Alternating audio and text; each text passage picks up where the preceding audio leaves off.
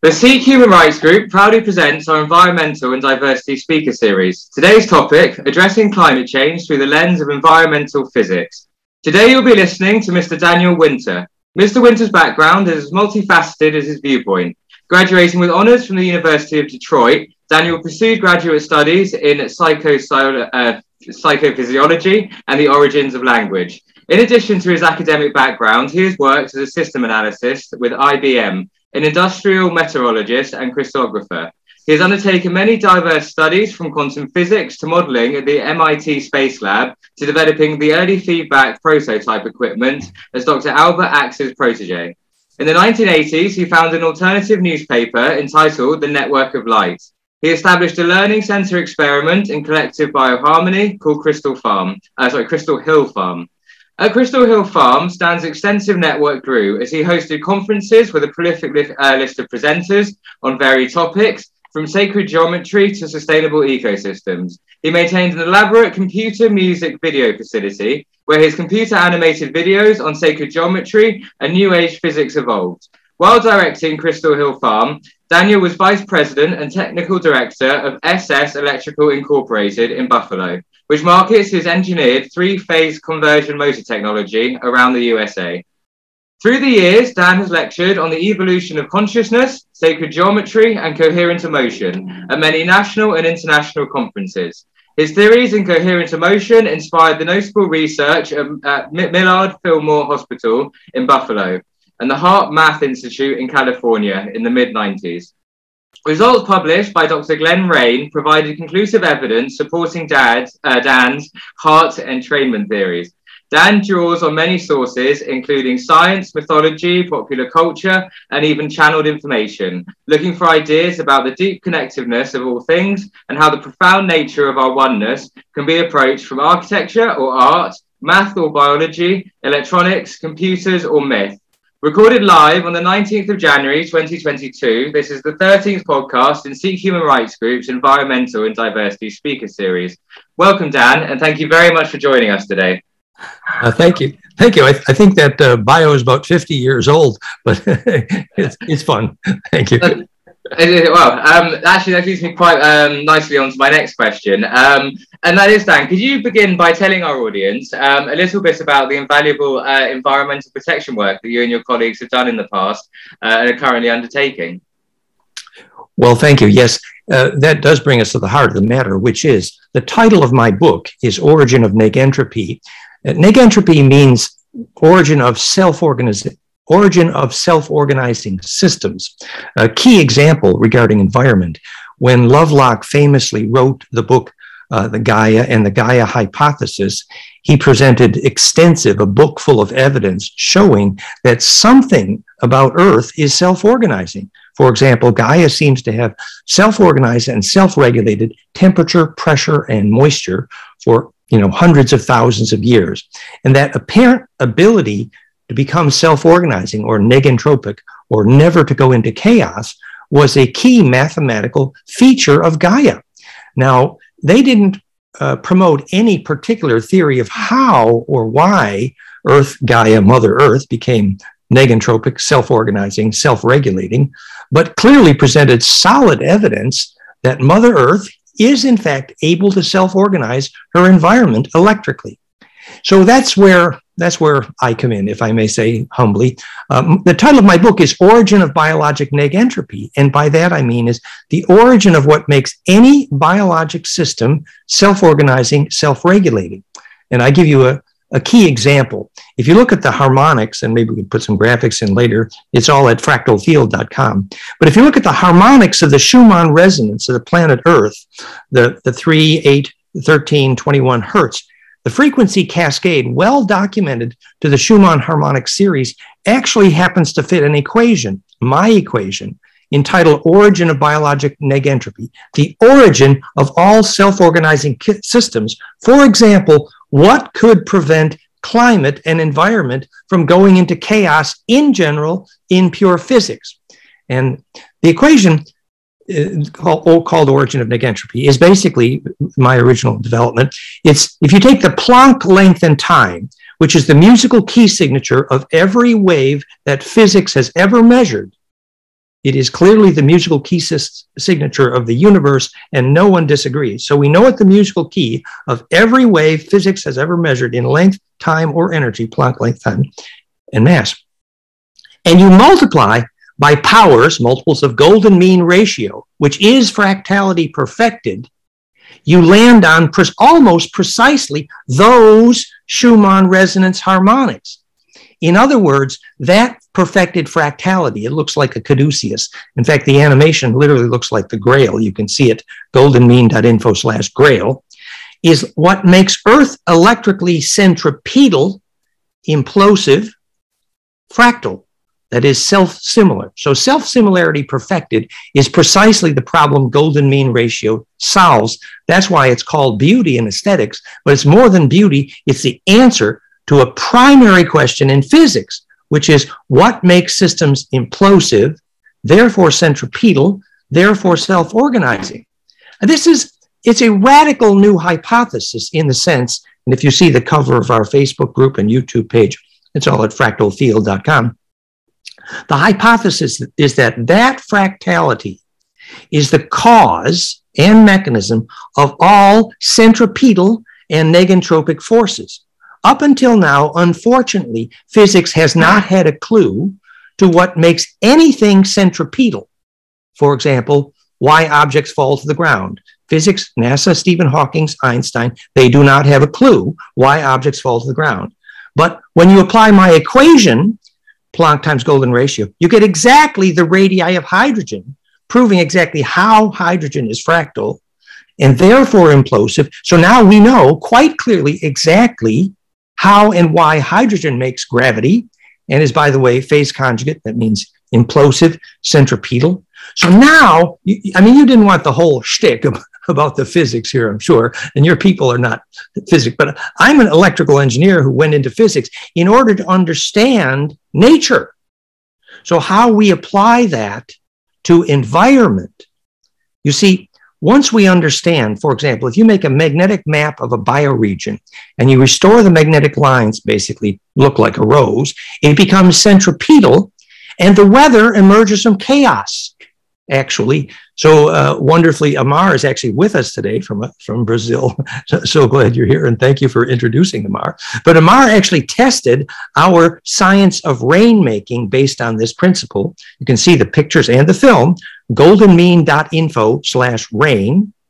So the way we make rain is you take that magnetic map and you rearrange some lines. You install paramagnetic stone or piezoelectric crystal, look like a rose or a labyrinth or a stone circle, and you orient that around a magnetic line cross, and that makes the local magnetism centripetal, negentropic, self-organizing.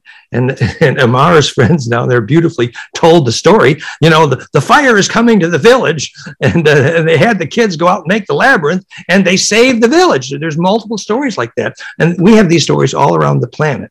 So that's an example. Now you can see also this work to make the paramagnetism fractal and negentropic, to make the environment emerge from chaos in terms of the geometry of labyrinth, a classic ancient paramagnetic technique to make centripetal force. Many pictures, goldenmean.info/labyrinth. So we had the RAIN project, the Labyrinth project, also our geobiology skills. It's basically what you need is basic dowsing skills to find the magnetic lines and make sure they are not torn up, because that's the bloodstream of Mother Earth Gaia.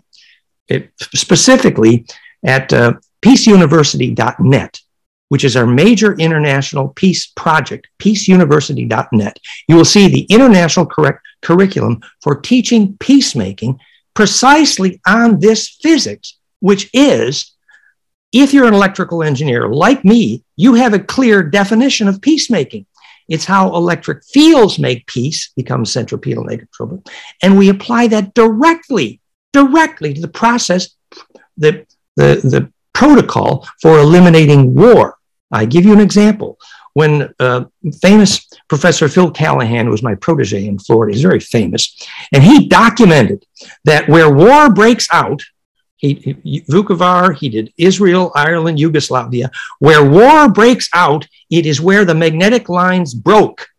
Literally, So when they put that highway in and they put that big sewer pipe in and they cut a major Earth magnetic line, Earth's fractal magnetic bloodstream starts to bleed.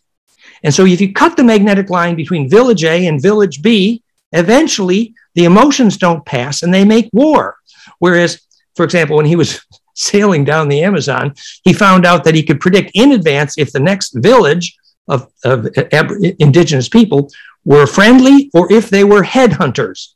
And the way he would predict that was measure whether the soil was conducting magnetism. It's called paramagnetics. So this is an introduction to the beauty of geobiology. So actually the process of peacemaking, and there's examples actually in the literature, they went to Vukovar after the war and the underground water measurably disappeared because the magnetic lines were cut. And the women restored fractality, built labyrinths. A wonderful story. Anyway, it's all at peaceuniversity.net. And that's one of the reasons that inspired me to actually meet your group and try to share this science of peacemaking. Thank you very much, Dan. That was extremely insightful. To the audience, please do visit Dan's website, the details of which can be found in the description to the video.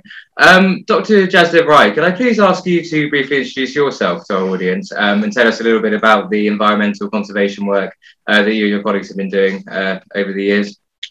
Right. I'm Jasdev Singh Rai, Director of Sikh Human Rights Group, and we've taken a position for a long time that the approach to our environment should be pluralistic, that many civilizations and cultures have long had practices, theories, and concepts that relate a human being to the environment and human responsibility towards the environment, how much we can invade it or destroy it or use it without ultimate destruction. The one approach that the International Climate Movement or United Nations takes is not, it doesn't seem to be very effective. So there needs to be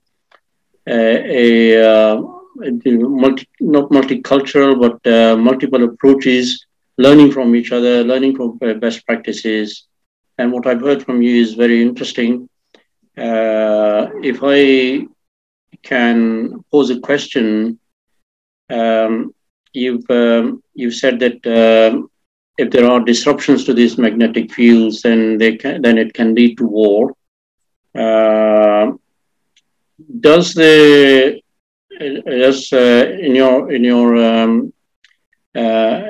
your opinion, does it eventually compensate, or do we end up destroying some fields so much that they are beyond repair, and does it become hopeless? It's true that the health and fractality of the magnetic lines are literally permission to touch for the ecosystem, and ability of the moisture and air movement patterns become fractal, centripetal, and negentropic. And basic dowsing skills tell us whether or not the magnetic lines. An example, we believe a major reason why a big part of Australia is a desert is because the magnetic lines actually were damaged in the, it was actually a war of the sexes and Aboriginal people. There's a curse structure. And when you travel and you break those curses between the men tribe and the women tribe, storms will follow you across the continent. It's well known. And so the magnetic coherence of the land. Well, just one more very practical, measured example. When the famous Oregon Wilhelm Reich group, James DeMeo, it's a paper called Desertification and Patriarchy. And they proved by measurement that the spread of patriarchy causes the spread of deserts. You can make a direct measured link. And it's really quite simple. In a culture where permission to touch is forbidden, that same permission to touch applies to magnetic lines. Whereas in all the ancient matriarchies, Crete, in the matriarchies, there was permission to touch. And so permission to touch the earth enables that touch permissive fractality. So it's not that, patriarchy obviously is in balance, but the point is that when there is fear of touch, you actually cause the formation of deserts. And I'd like to if I may, in terms of your beautiful commitment to diversity, if I may suggest a direct connection to the physics of self-organizing structure. I'll give you this example. If you are a medical doctor and you would like to know whether a person has an immune system, the easiest way to measure that is you measure what's called harmonic inclusiveness in their heart rate variability. In other words, if their heart rate is stuck in one place and you measure that, you know that person is toast and they're about to die. It's medically proven and known. Whereas if the heart rate has lots of variability, literally the fractal heart is a healthy heart. That's a quote from a famous paper in the medical literature, Ari Goldberg, a friend actually.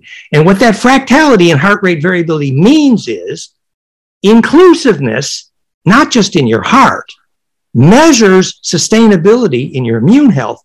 But we take that much further.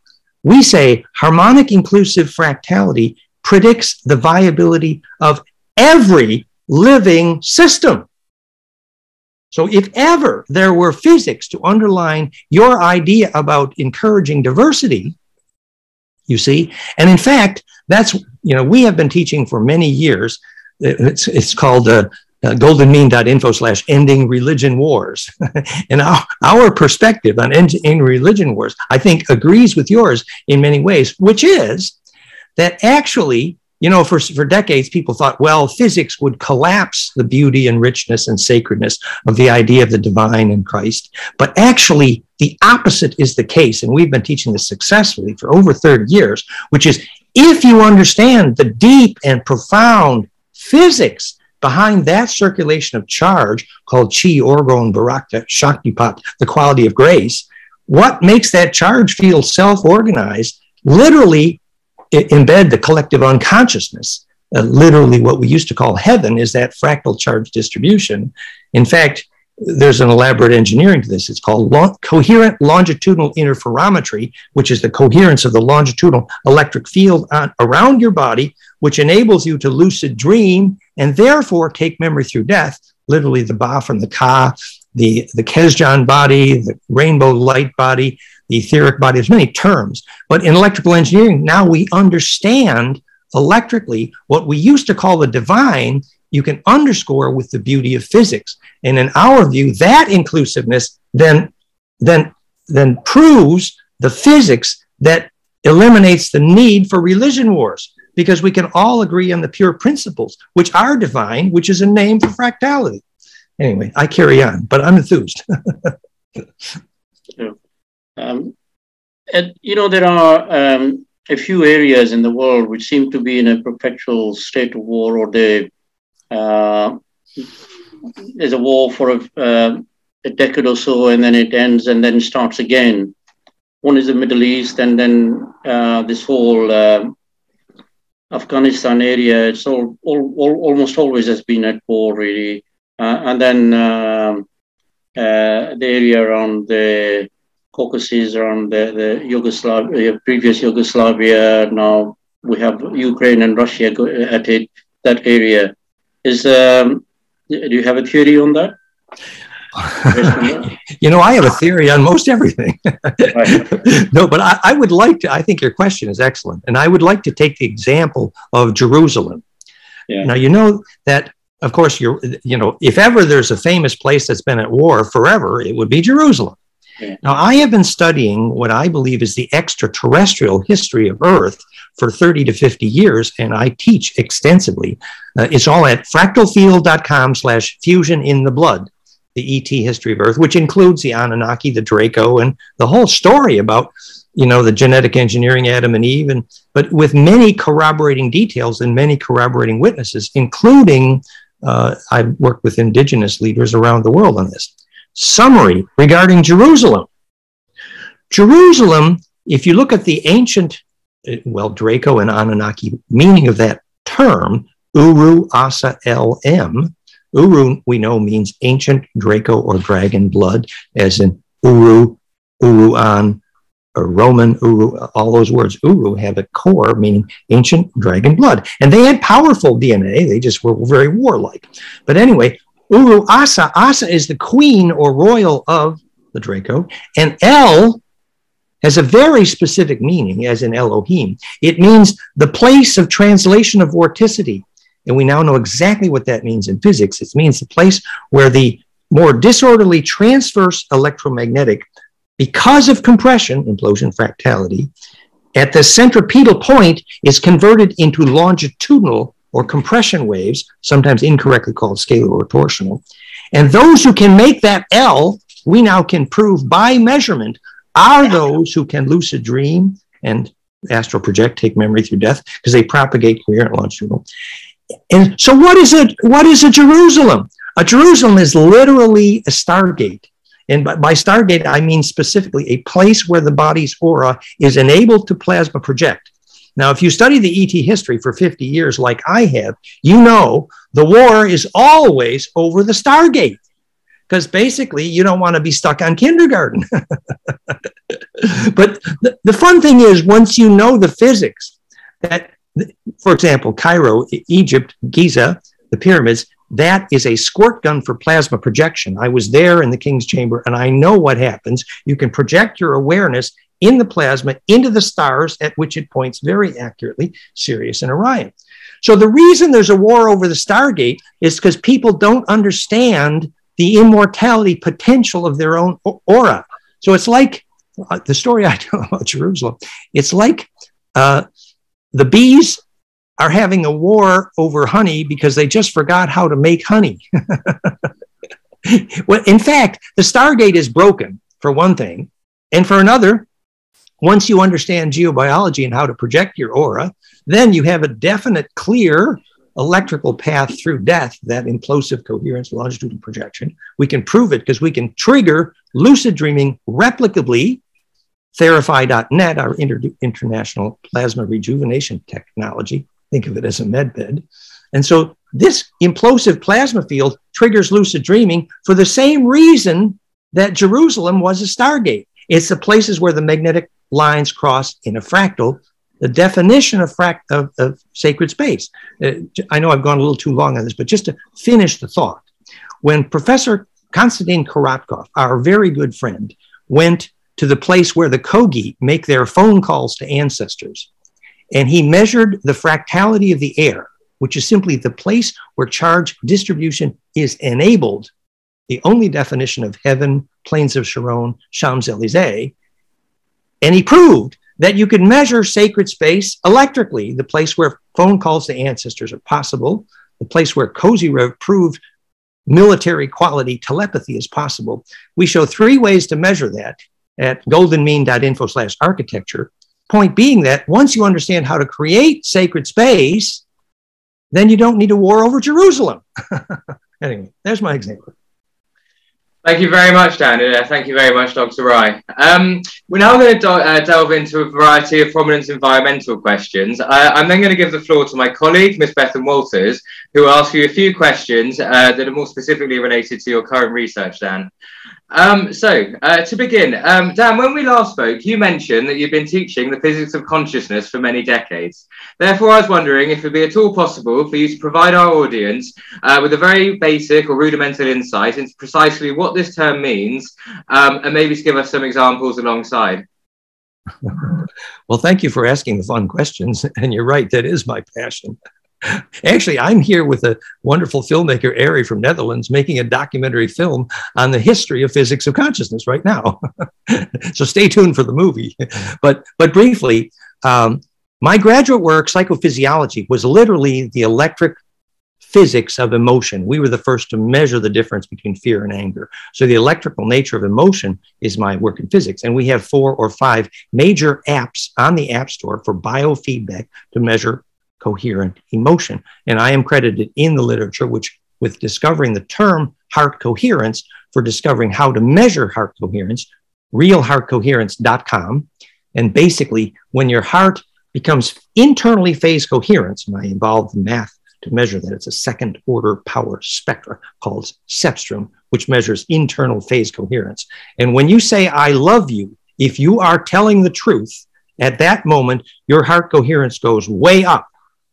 Whereas if you tell a lie every single time, it goes way down. And it is a commercially useful lie detector. It's also useful for teaching Tantra, so real heartworms. So where does that lead us to the physics of consciousness? Well, our other app there, flameinmind.com, pursues other work that I did. You know, Professor Korotkov, the same professor, first measured the kids in St. Petersburg able to see without their eyes. They went into a trance bliss state, and they had their eyes closed and they could see without their eyes. He determined that the best way to measure that was look for golden mean ratio between the alpha and beta frequency in brain waves. In other words, your brain wave frequencies make an implosive caduceus, hint my original equation. So we've taken that at flameinmind.com with our partners, Iris there in Netherlands, where they have a large group of kids. And there are these groups all over the world where kids go into a relaxed trance bliss state. They're blindfolded, and then they can see without their eyes. They play Rubik's Cubes and draw coloring books. The films are all there, flameinmind.com. So if you ask those kids, how are you seeing without your eyes? There's the physics of consciousness right now. They say, oh, well, I see a wormhole, a tube, a vortex, or tornado open inside my head only after I go into a relaxed bliss trance. And they look down that tube inside their head, and it becomes an eyeball. Don't just ask one kid. You can ask 100 kids the same question, the ones who are seeing without their eyes. Well, guess what that vortex tube that becomes an eyeball is inside your head? It's a plasma vortex tornado. It's a plasma vortex of charge. So now suddenly we have explained for the first time in history, after my good friend Bill Tiller measured like 20 different ways that focused human attention causes electric fields to compress. The book is called Conscious Acts of Creation. For the first time now we know why focused attention is centripetal. Then Uri Geller measured that focused human attention reduces radioactivity. Now, when the other famous physics of consciousness people, it's Gary Schwartz and Stuart Hameroff, they say, well, the microtubule enables charge collapse, and that's consciousness. Well, that's a good introduction, but that's only the beginning. Perfected charge collapse is the implosion, and macrocellularly, that's what the big vortex inside your head is. When your brainwave harmonics make that golden ratio caduceus, named flameinmind.com, you're squeezing that plasma vortex. It comes to a point tuned to Planck by equation. We need to know the frequency signature. And suddenly that tornado sorts waves into phase, which is the phase conjugate definition of perception, fractalfield.com/conjugate perception.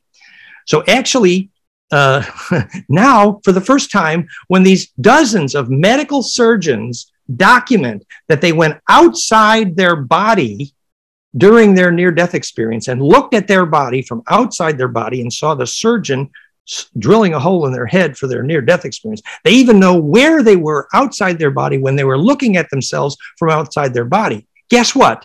This physics of consciousness tells you exactly what traveled outside your body.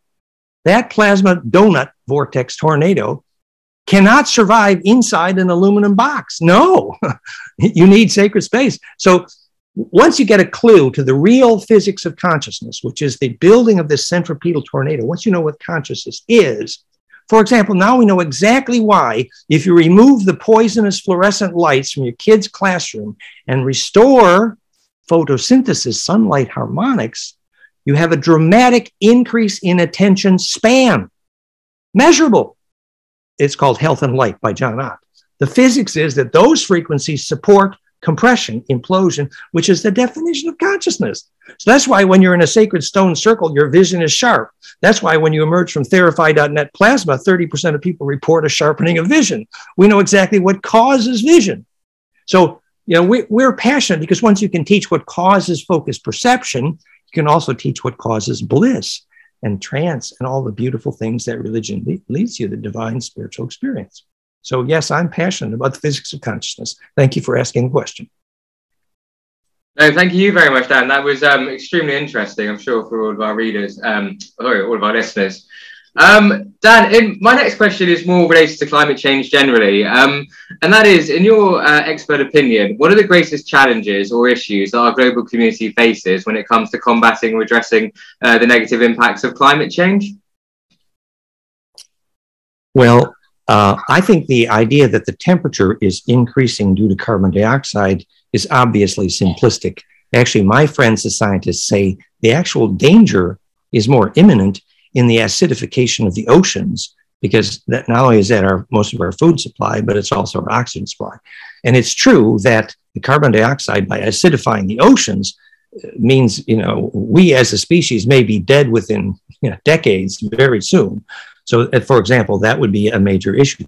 Another major issue is that solar flares regularly toast this neighborhood. Let's be real. And I'd like to point out a couple of things. One is that solar maxima, sometimes called the Carrington event, are similar to the physics of this tornado we just discussed. We know, you can find it on our website, the Solar Heart Community, that on 11 different occasions, it was measured that when 1 million children sang the same song together, the solar flares dramatically reduced.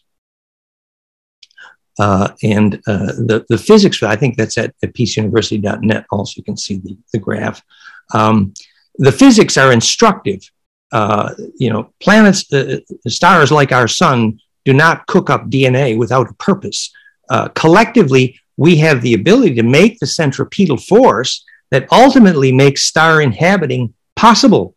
The plasma intelligence at the heart of the sun is a fabulous, fabulous thing. Actually, almost every ancient religion, especially including Christianity, is literally a sun god religion for a very specific reason, Atun, as it were.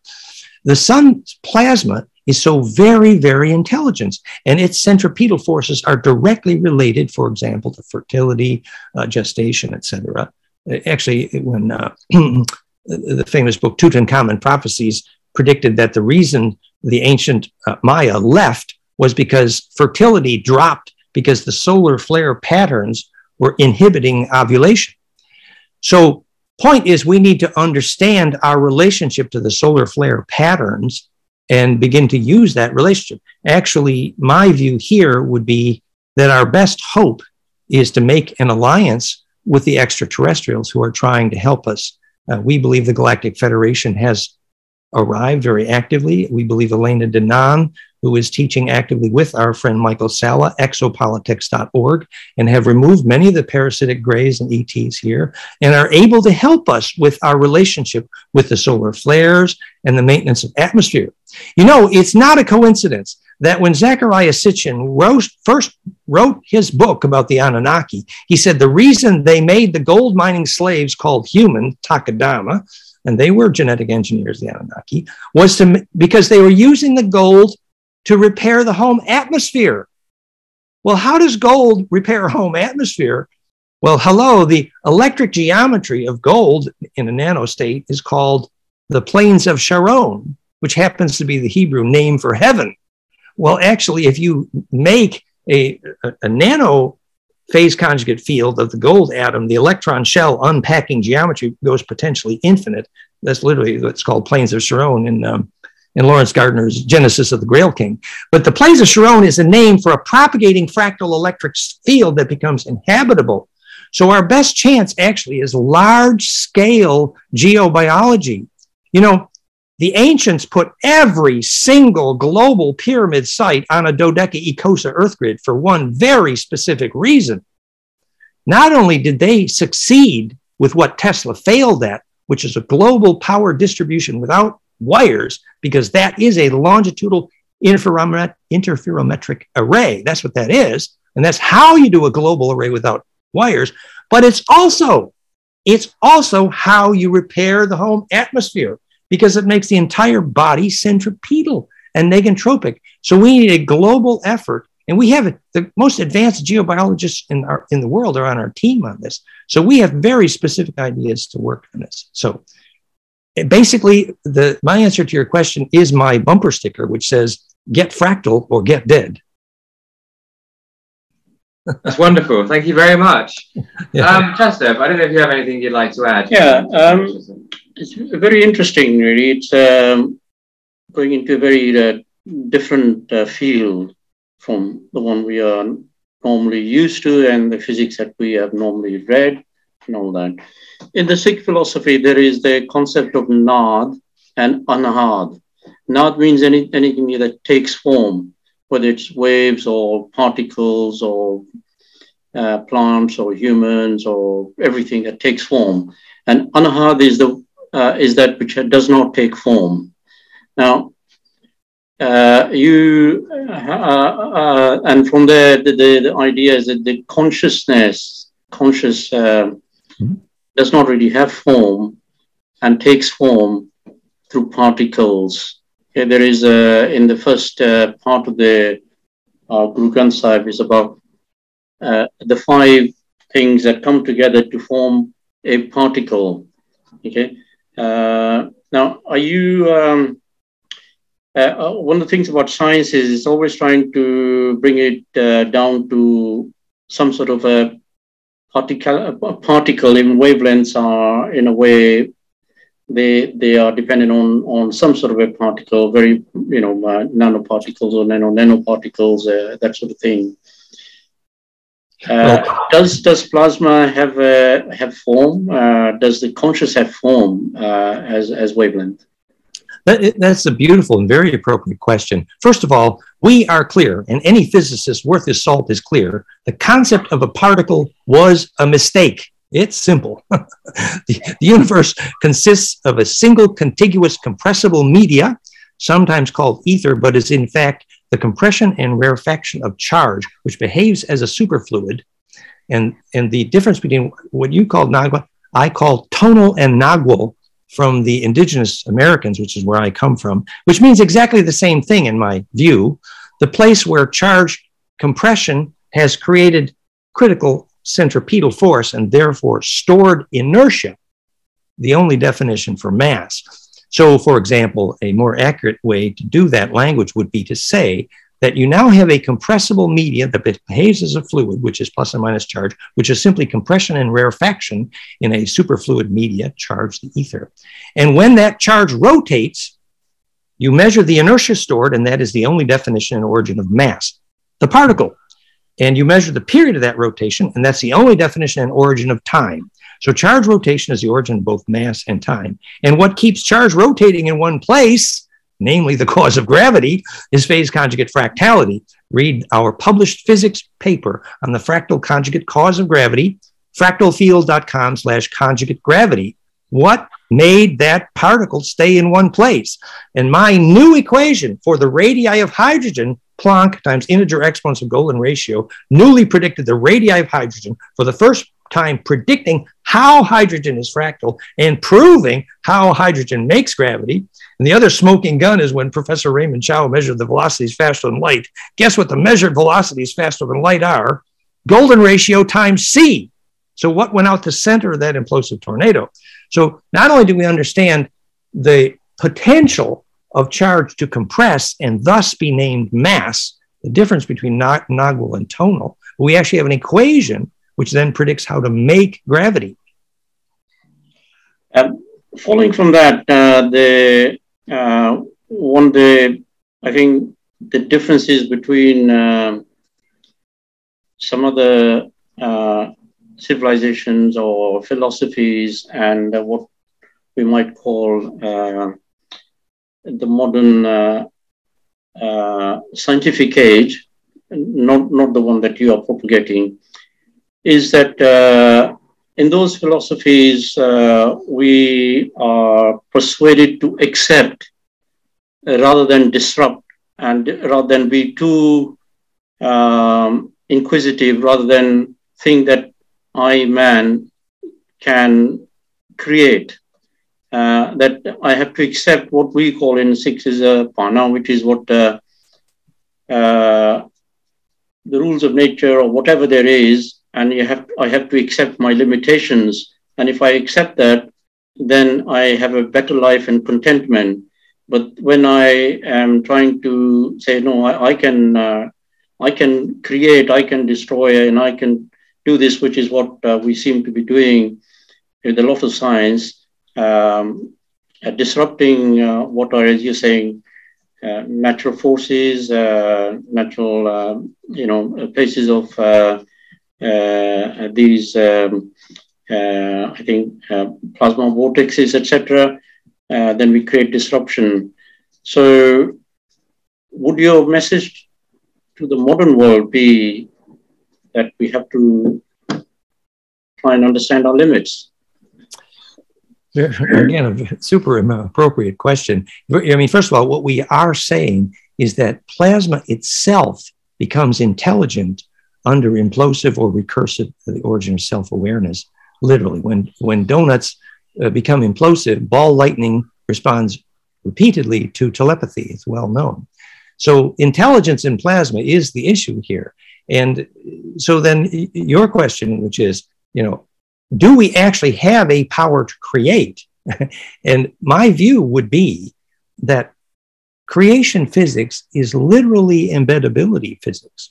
In other words, your ability to embed or get centripetal ultimately depends on what I would call the physics of pure intention. Remember when I said if you measure heart coherence, it's literally a measure of whether you should buy a used car from the salesman. Because if his eyes are shifty, it means he's unable to focus waves and therefore is not a shareable wave. So what we mean by a shareable wave, and our friends have theshareablewave.com, is precisely a wave that's distributable. But now when we understand that that is how ancestral memory propagates, Aboriginal songline, Dreaming Track, Heaven, all these names, Communion of Saints, the actual ancestral memory is that fractal array, which has been in the business of gathering survival memory for 1 million years. And to get compressed into that array is exactly the physics of dying well. So once you understand what serves survival collectively, and then embed in that, which means every single thought must be pure principle only. And when it is, that thought will attract the capacitive charge you call bliss or a blessing. Your hair will stand up. That is the physics of eureka experience. So the reason you attract charge when you think a shareable thought that serves collective survival is because you have discovered embeddability and pure principle, and survival will be served by your intent. So that means when you're driving past a mountain, if you think a shareable thought, you will attract a lot of charge, and you can take that charge and create with it. Literally, ultimately then pure intention determines the size of your aura and what you take with you at death, and the physics of whether you are a creator.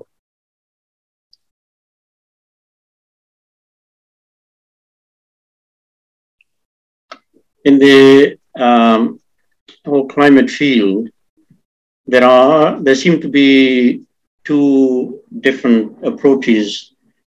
One is that we messed it up and we need to restore the ecosystems. We've messed up the sea, we've messed up the oceans. We need to restore that, and then understand that there are limits to what we can do. The other one are these brave new scientists who are saying we can put little mirrors up in the space and then reflect light, and all sorts of gadgetry things that we can save ourselves from. What's your opinion on that? I think the artificial ideas for mirrors and other mechanical ways to restore environment have great limitations. And what I would choose to emphasize instead would be the intelligence of plasma. I give you an example. When our young people understand that seeing and playing with nature spirits ultimately enables not just fertility, but the larger nature spirits steer tornadoes every day. They're called gnomes, undines, the sylph. So large-scale plasma intelligences are our necessary ally to restore our environment, absolutely. And until we can teach our kids to actually communicate with the elemental forces, clairvoyance, and most of the elementals die in big cities, unfortunately. We've measured that. You can see pictures of elementals at goldenmean.info/geobiology. But those are our allies for the restoration you speak. And once we recognize that plasma is intelligence, you know what our geobiology friends say? They say the elemental forces, the gnomes and the undines, regard the humans as drunk because we don't talk to them. And they believe that the fact that our tornadoes are unsteered is precisely because we haven't learned to communicate. And we have many many geobiology shaman partners who have steered tornadoes. Yeah, thank you very much, Dan. Yeah. Thank you very much, Dan, and thank you very much, Dr. Rai. I only have one final question for you, Dan, and that is, before I pass over to my colleague Bethan, is there one small thing, in your opinion, that we could all adopt into our daily routines that would significantly help us to mitigate and adapt to the negative impacts of climate change? Well, it may sound a bit cliche, but our view is that until you have a regular source of bliss experience, you are in fact, by definition, a parasite. That is, you do not have your own source of charge. In addition, access to bliss determines if you get an immune system and if you take memory through death. And access to bliss defines politics because body polis means the coherent plasma body, for example, what a beehive requires in order to swarm. So in physics, the function of politics is clearly to enable people to have bliss experience, which is simply to become charge radiant. And when that centripetal moment of bliss experience is enabled, it actually defines the origin of culture. You know, we brag about our shoe polish and the color of our wine, but the fact is the Aboriginals knew the definition of culture.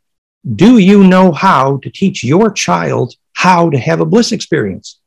If you do, then you have culture, because that child is going to get an aura and eventually steer not just tornadoes, but actually take memory through death, for example, get a soul. So once you have access to a form of bliss experience, you know, yoga, tai chi, sacred gymnastics, there's 100 ways, but we teach the physics of bliss, flameinmind.com, which is a correlate by measurement. Access to bliss experience enables you to become part of the living plasma of your environment. Once you have bliss experience, you will feel magnetic lines much better. You will become a better dowser because the magnetic lines come to you. You become a superconductor for them. And that means you begin to hear the voices of your ancestors. You begin to hear the voices of trees in the forest and the mountains. So I recommend some form of bliss practice. Thank you very much. I'm going to pass the floor to my colleague, as I said, Ms. Bethan Walters, who will ask you a few questions that are directly related to your current work. Hi, Daniel. Thank you very much. So my first question is, you make a very compelling argument for why the United Nations should ensure that your findings are represented. This, of course, aligns with our push for there to be a more pluralistic approach in international organisations and agencies such as the UN. Therefore, my first question to you is, do you believe that this is something that we will see in the next 10 to 20 years, or do you believe that it is currently too foreign for much of the Northern Hemisphere who make the decisions in the UN? Well, I think the human species is going to need to recognize very soon what physics has known ever since negentropy, self-organization, was first measured. You know, self-organization was measured in physics the first time they made lasers phase conjugate. It's called phase conjugate optics and a phase conjugate mirror. And they made time reversal and negentropy, self-organization. In fact, the principle behind that self-organization is, in general, the physics of the only way out of chaos, literally. So it's really fairly obvious here that if you would like a way out of chaos, it's important to understand what negentropy and how that can be applied in every living system. We know the frequency signatures for your heartbeat. We know the frequency signature for your brainwave. We know the frequency signature for your breathing, heart rate variability, the yoga. We know the frequency signature for the magnetic lines of the environment. We know the frequency signature for hydrogen. We know the frequency signature to enable propulsion, both warp and impulse power. And all of those are the same equation. So this pure principle of fractal negentropy, self-organization, restored centripetal forces can be applied in every field that needs to emerge from chaos directly and by equation. And I think it is essential that the United Nations recognize that. Basically, you know, the lesson here is fairly simple. Start with a magnetic map of your bed and your house and your village and rearrange them to look like a rose, and then you're done. You know, every ancient African village, the magnetic map looked like a rose. It literally is called Fractality in African Architecture. It's a famous paper. So the shaman knew, and we need to teach that at the UN.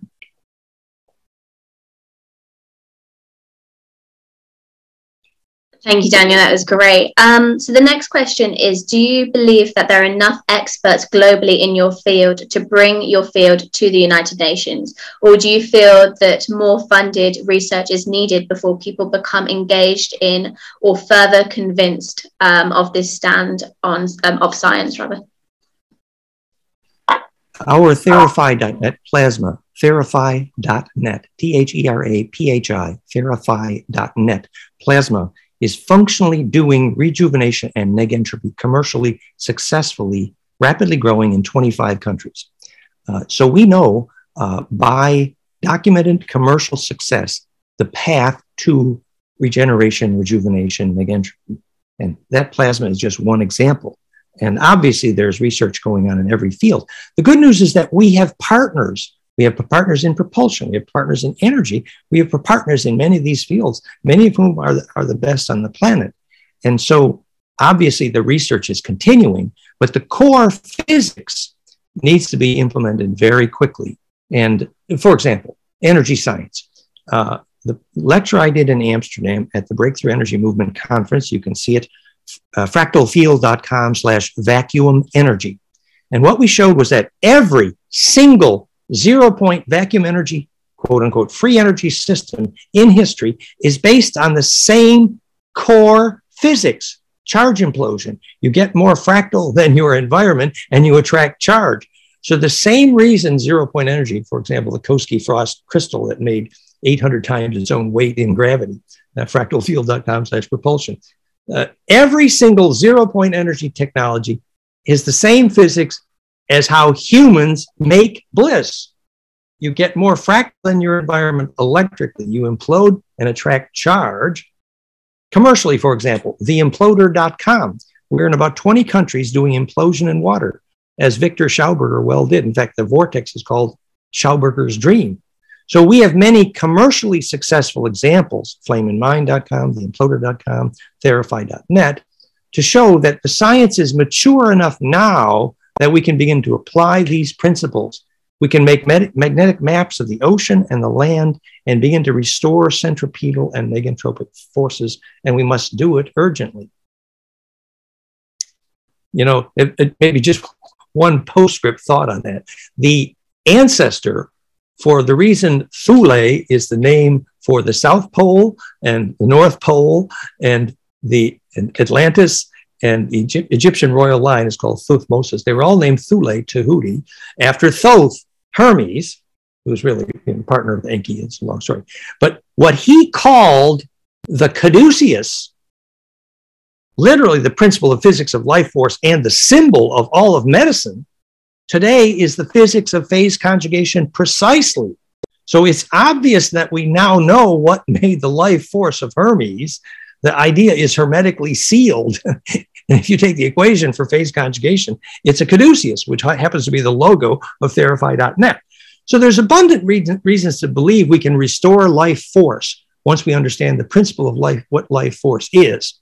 It also means we must not be sending our children to schools made with steel and aluminum and electrosmog, because that is going to destroy their souls.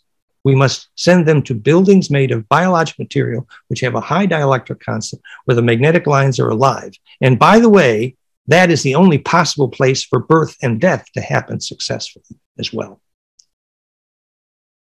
And how do you see your ideas in relation to what is happening at CERN?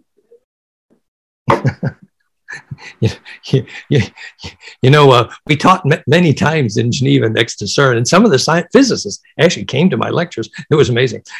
And one of the CERN physicists looked at me and said, "You don't want to go there. It's a Nephilim institution." Well, in fact, the concept that you need to smash an atom in order to find out what subatomic particles is and what holds them together is absurd. It isn't that it's going to kill us. It's just that it's stupid and a waste of resource. In fact, we know what glues an atom together. The subatomic particle geometry is fractal. It's literally a platonic nest. The geometry of the nuclear hadrons is precisely tetracube octaecosa, goldenmean.info/creation. And then the geometry of the electron shell nest, SPDF, is toroid tetracube dodecaecosa, simply a platonic nest. When we teach chemistry properly to our kids, showing them how to visualize how waves form electron shells and nuclear geometry, which is simply alchemic, fractal, platonic, non-destructive charge collapse, then we won't need CERN, because we will understand the principle of what bends a wave in the first place. As the Sufis would say, only love bends the light, therefore only love creates. What they meant was, if you feel for that wave, you will create a centripetal force, enabling you to bend the light. If you feel the love, which is simply embeddability, low 5. And that ability to bend the wave, to become centripetal, is the physics of why only love bends the light, and therefore only love creates. Can I ask another question following that? You think your work will influence medicine in the future, medical care in the future? Because medicine approaches the human body as a mechanical instrument, and we sort of do experiment and say this is what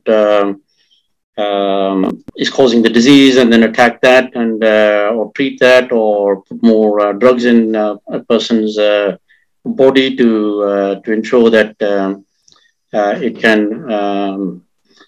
can tackle that.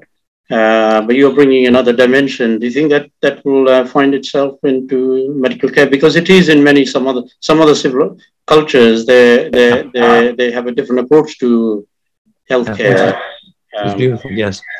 Well, I mean, the core issue here is once you realize that it's the plasma intelligence that you take with you when you dream and when you die, and it's the plasma intelligence that determines your immune system electrically. And so what you need to feed in your aura, and the aura is measurable, you can make a decision on which broccoli to eat and what medicine and what vaccine to take by aura measurement. And you will know if you have served immortality or death. So once we recognize that your aura and your plasma field, your ba from the ka, as it were, is your roadmap to bliss and immortality and immune health, then suddenly medicine looks completely different.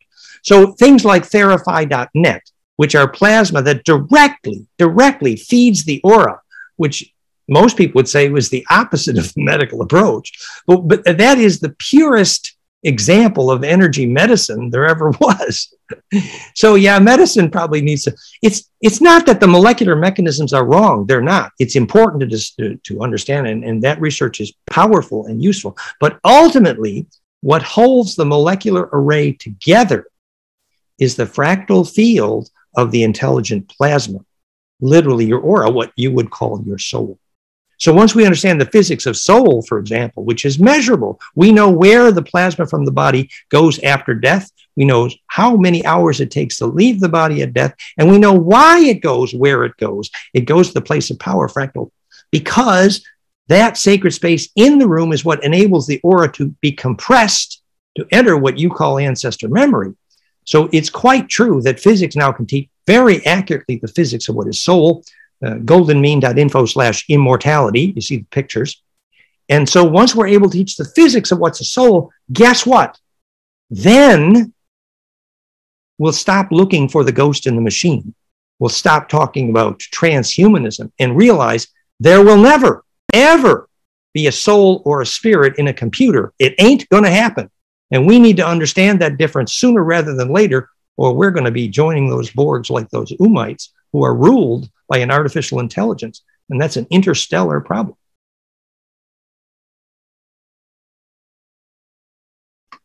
Thank you, Daniel. That was really interesting. So this leads quite nicely to my last question. Do you believe that your research and findings should be taught in educational establishments globally, or is this school of thought that should stay at a more advanced level? If so, how do you envision your research and findings being taught at a level, and how do you anticipate it being received by various populations around the globe? You know, we originally wrote this curriculum for kids.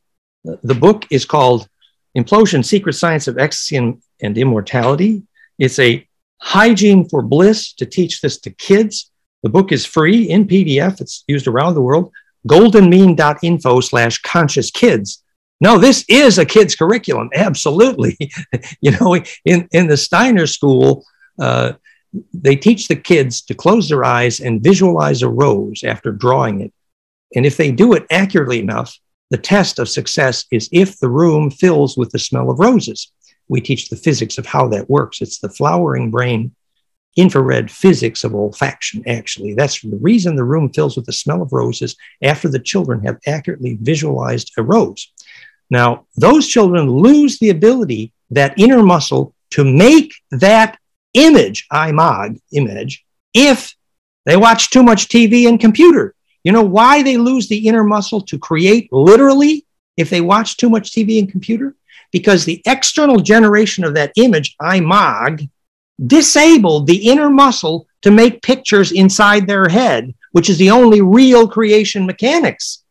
It doesn't mean the kids can't use computers, but it means specific, especially when they're very young, under 10 years old, you must not let them be stuck in front of that screen, because the inner muscle to form a picture inside their head is disabled. The Steiner schools taught that correctly. So no, I think this is not just a curriculum for experts. We have the physics. The physics equations are published. Publications, fractalfield.com/vacuum energy. But this is also a critical curriculum for young people, because if we can't teach young people to create that bliss process in themselves, you know, that's the issue of ensoulment and the difference between a Borg AI culture and an ensouled human culture. Thank you, Daniel. That was really interesting. I'm going to pass it over to Carlos now, but thank you very much for answering those questions. Thank you, Bethan. Daniel, I just wanted to say thank you very much for appearing on this podcast. We've all found it extremely interesting and insightful. I just have a few concluding remarks, and that is, this podcast has been brought to you by the Sikh Human Rights Group. For more information about Mr. Daniel Winter and the Sikh Human Rights Group's environmental and diversity policies, please visit our respective websites, the details to which can be found within the description to this video. Or alternatively, please visit our social media accounts at @SHRG_NGO. I've been Carlos Arbuthnot. Thank you very much for listening.